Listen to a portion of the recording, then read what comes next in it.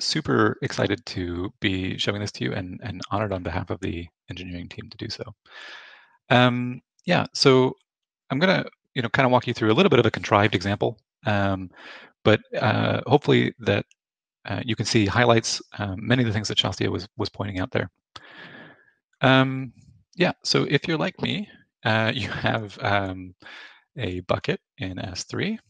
We'll take a look at mine. And in my bucket, I have some sensitive data, like you might do. Go ahead and take a look at that data real quick. Now it's obviously a CSV file. Sorry, I think I needed to push enter there. We look at it. It's just a little bit over 2 megabytes. It's a CSV. It has just about 31,415 lines in it.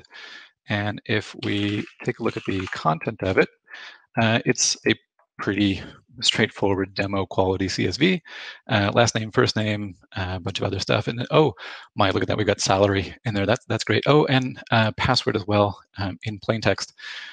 What were we thinking? Well, yeah, that's not great. But what we're going to show you today real quick is how you can use S3 Object Lambda to redact that dynamically. Let's see how we do that. We are, of course, better shepherds of our security and our data than our predecessors were, and so we have begun adopting these existing access points, the standard access points, for controlling permissions to our data in S3. And we've got one here, this existing access point. What we're going to do now is go ahead and wrap that. Have I gone mute? Nope, you're still here. I can hear you. All right, sorry. My microphone decided to stop letting me know it was on. Anyway, we're going to go ahead and wrap that access point, or decorate that access point in an Object Lambda access point. Pretty straightforward configuration call. You've seen it before for other things. We're calling create access point for Object Lambda. We're going to give it a name, the account ID belongs to. There's this file that describes the configuration for it. So let's go ahead and take a look at what that looks like.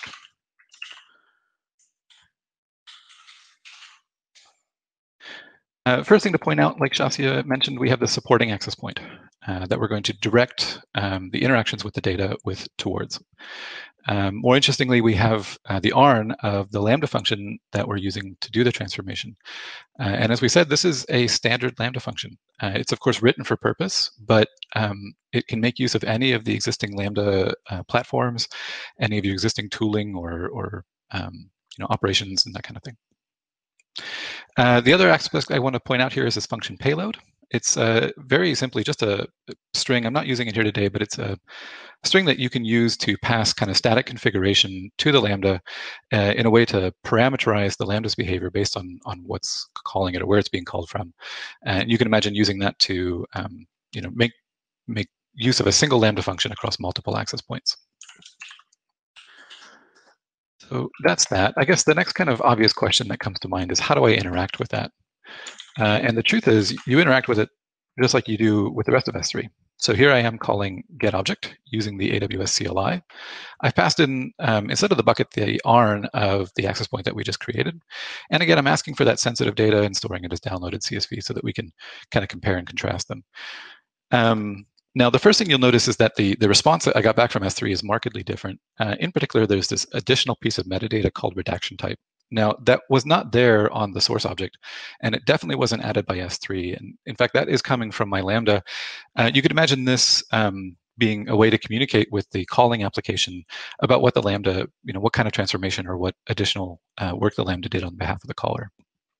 In this case, it appears to have done a redaction of none. And if we look at the data, that's indeed true. It's the very same size. It has the very same number of records. And if we diff the two, if I can type, we see that it is, in fact, no different than the original object. Which, again, you may not think very interesting, but this did indeed go through the Lambda. And the kind of cool part here is the Lambda made a decision based on who's calling. I'm the admin user right now. And according to our business rules, the admin user has direct access to the data. But let's take a look at another kind of more interesting example. So, we don't have data in S3 for data's sake, right? We have use cases built around the use of that data, and we have systems that implement those use cases. And over time, those systems may become legacy or become difficult to modify. So let's take a look at one of those use cases. I'm going to assume the role of a legacy system.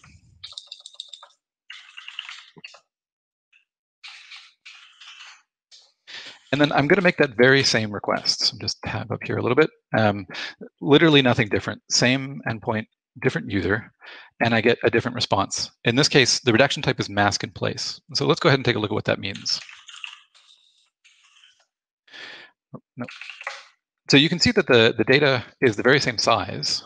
And if we take a look at the number of records, that hasn't changed either. But if we take a look at the data itself, thankfully, those salary columns and the password column are now redacted. And when we said mask in place, what we did is effectively a byte for byte transformation, right? Every byte of the input was met with a byte of output. And that is necessary in a lot of cases because those legacy systems may be counting on certain elements of the data, right? Maybe structure or size or some other aspect that they're not able to adapt to. So in this way, we're able to maintain that for those systems. But we don't have to. So maybe our system has, our business has another requirement, and that is that people only get to see the records of people in the same department as them. So what I'm going to do is go ahead and assume the role of Alice. Alice is the director of finance, and she has access to the data, but she should only be able to see, again, records for folks that are in her department. And so let's go ahead and do that. Again, very same request. Here we can see, again, a different type of redaction. The really interesting part here is that the resulting object is a completely different size, right? Now we've done a redaction here. We've made the object smaller. That's not a requirement, right? We could have added more data to this. We could have removed data, or removed different data, I suppose. So just taking a look at it, just so you believe me, there's only 3,515 records in here. If we take a look at what the data is, in fact, we've gone ahead and just removed that salary and password column because we don't even really think Alice needs to know that they exist in the data. And you can see that everybody here is from finance, not real people, of course. I've made them up. So you can see that you have a great deal of control over the content of the response, right? But we can actually go a little bit further. And I'm going to do that. I'm going to show you that rather by assuming the role of someone who should get denied access to this. Now, of course, we can deny access to them using IAM policies, and we definitely should.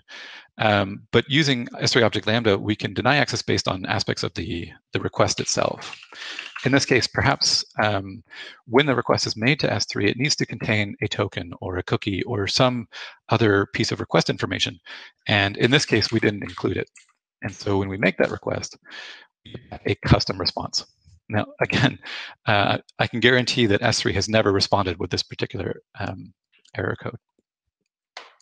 All right, so very quickly, I'm going to jump over to the code. But before I do that, I'm going to take a little bit deeper look at the input that we're providing to the function. I know Shasya went over this, but perhaps it's useful to see in detail. So again, this is that get object context. This is where we're going to provide you with this input S3 URL. And this URL is pre-signed in the identity of the caller, so as Alice or as that legacy system. And this is super powerful because it allows you to write your functions in a way that they don't need additional S3 permissions. And you can preserve the permissions of the caller as you make the request to S3. You'll see in some of our policy documentations ways that you can enforce that requests be made through the Object Lambda as well. We'll see the output token and output route a little bit later. Their content is actually not particularly interesting to you. In the configuration here, we give you where the call was made from, so this access point ARN, the supporting access point ARN, in case you want to know what the preferred method of interacting with S3 is. I mentioned that payload element. This is where you would find that. The user request does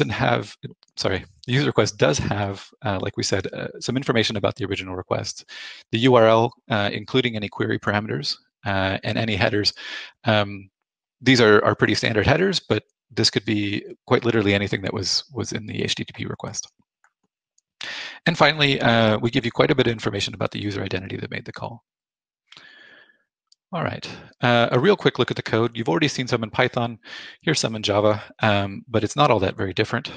So up at the front, we're just going to get some permissions based on the request itself, maybe the user that was making it, maybe some state in our system that isn't part of the request or part of the data itself.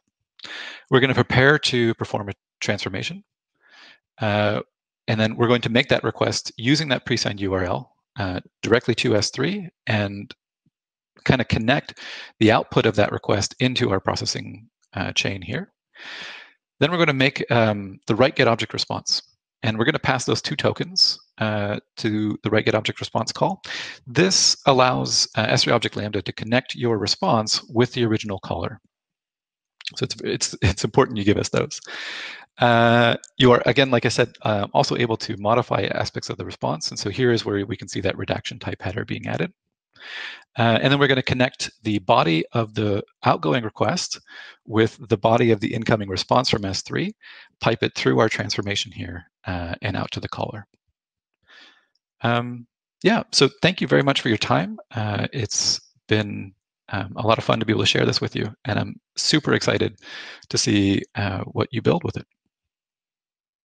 Carl, that was an awesome demo, and a lot of folks in Twitch chat it was becoming very clear to them how they're going to start using this as you were walking through the examples. Obviously, you started very contrived where you had a Lambda function that didn't really do any transformations, but the gears were turning. Folks were thinking, I could also have my Lambda function perform some sort of logging or call out to another API as it performs that transformation, and it really starts to just tie together this sort of data transformation on the fly concept that seems to be the primary use case. Well, not just the use case, but like what motivates this feature here.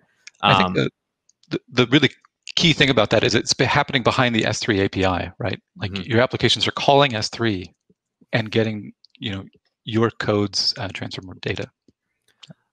Yeah, exactly. And then tying exactly what you just said together with what folks were thinking about, you sort of get the best of both worlds in that, like, even though S3, your code is executing under the S3, your Lambda code is executing under the S3 API call, you can still, it doesn't have to be completely abstracted from you in terms of a logging and an observability perspective, because you can still, again, it's a Lambda function. You can author whatever code that you want with that. You can still get all of the goodies and ties in with CloudWatch. But if you really want to build another layer of custom observability in there, you totally can. Awesome. Well, I had a few questions that came to mind to me. I've been following along in Twitch chat. So I figured we could get some of those asked. First up here, I'm sort of wondering, and I know for a lot of folks that are probably used to using Lambda, they may know the answer here, but if it's worth asking. Does the so if I'm pulling in an object from S3, let's say it's a large file, maybe a video or an image, what consideration do I need here for the size of my Lambda function? The main thing I'm thinking about here is, what is the size of the relationship between the size of my Lambda function's memory to the size of the objects that I'm processing? So I think one of the things that the demo didn't get to kind of describe really well is the streaming nature of that response, right? We're really excited about offering the ability to your Lambda to pull the data in as it needs it, process it, and then as soon as that data is ready, be able to ship it directly to the caller. And so you don't need to bring everything into memory to process it, unless, of course, your transformation requires it. In terms of how to size the Lambda function, of course, the amount of memory you allocate to the Lambda does have implications for its performance in other dimensions. So I think for that, I would just recommend that folks do some testing with various sizes and see where the performance lands for them. So I actually want to just name a use case that came to mind there, and just so that I understand this correctly. So let's say I have a massive CSV, like it's a dump or a backup from a database, and I'm going to perform that redaction, which I think is probably a really common use case here. I can essentially have this multi-gigabyte file, and Lambda will stream, let's say, row by row if it's something that's relational or tabular, such that I don't need to author a bunch of Lambda functions and bring together a MapReduce function. Like, Lambda, through streaming of that data, can perform that on a single let's say, a GET request? That's absolutely right. Of course, some transformations aren't going to be applicable there, but for ones that you can take a chunk of the data in, apply a transformation kind of independently to that piece, and then ship that piece out, it's a perfect fit. Yeah, the wheels are turning for me. Yep. Yeah, the wheels are turning for me too. Videos also come to mind here, as if you're trying to perform transformations on portions of it. Wow, this is super awesome. Whenever we talk about S3 buckets, the idea of principle of least permissions with respect to access to that bucket comes up. And I know there are particular scenarios where you do want buckets to be public. Again, only particular scenarios. But what does using Object Lambda look like with public buckets? Is it allowed? Is it not allowed? Are there any best practices? So we don't have, we don't restrict the use of Object Lambdas in any way to public or non-public buckets. But we do feel very strongly that the posture should be non-public on access points. And so Object Lambda by default and like by definition blocks public access to it. So we certainly allow you to have your bucket in that configuration, but the Object Lambda should be or will be block public access by default. We also support a full range of policies. You can apply a resource policy to the Object Lambda to grant cross account access. I think that's another area to explore. Yeah, definitely. And so, to tie that together, you could have a public bucket for whatever the reasons may be. Maybe you have multiple unauthenticated users that can put objects to it, but none of those unauthenticated users can independently invoke the Lambda function because that's gated specifically to the bucket itself. Gated to the Object Lambda that is providing access to the bucket. Yes. Awesome. Great. And then I feel like this may be an intuitive answer, but I think it's worth asking anyway. There's a lot of value here in making this easier to use Lambda. What does the pricing model look like? Is this what people come to know and love with Lambda? Or is there any difference there? So you're absolutely right, Nick. It is super intuitive. So if you think about it, you are essentially making a request to Object Lambda and getting an object back. Now, under the hood, we're having to retrieve it from S3. Lambda is processing it. So there are really just three components to the pricing here. The first is the request cost for making the request. The second is Lambda charges that apply as normal as they would today. And the third is a fee for the data that comes back to the object. And the fee is applied for the resulting object, not the object that sits in S3. So I have another tie-in, because this is one of my favorite things to talk about whenever I'm talking to folks that might be newer to Lambda. Lambda has one of my favorite free tiers, which is 1 million invocations a month. Does that extend here into S3 Object Lambda? It should. If it hasn't been used up already, then yes, it'll apply. Wonderful. Yeah, I know throughout the day, a lot of folks ask about, how do I consider whether Lambda is right for me or whether I should migrate my workloads? Will it be more expensive than a stateful or serverful sort of alternative? And that's a whole nother topic for another time. But if you're at all trying to do inline or on-the-fly processing of data in S3, that 1 million invocation per month free tier is certainly a nice incentive for folks to get started without having to worry about incurring costs or having cost comparisons to worry about. Awesome. Well, this has been a real pleasure. I love that we got to open the day with S3 Object Lambda as a surprise announcement. We got to finish things off here with both you, Carl, and Shasya talking about it, showing it to us in action. There's been so much buzz on social media and in Twitch chat about it. So thank you so much.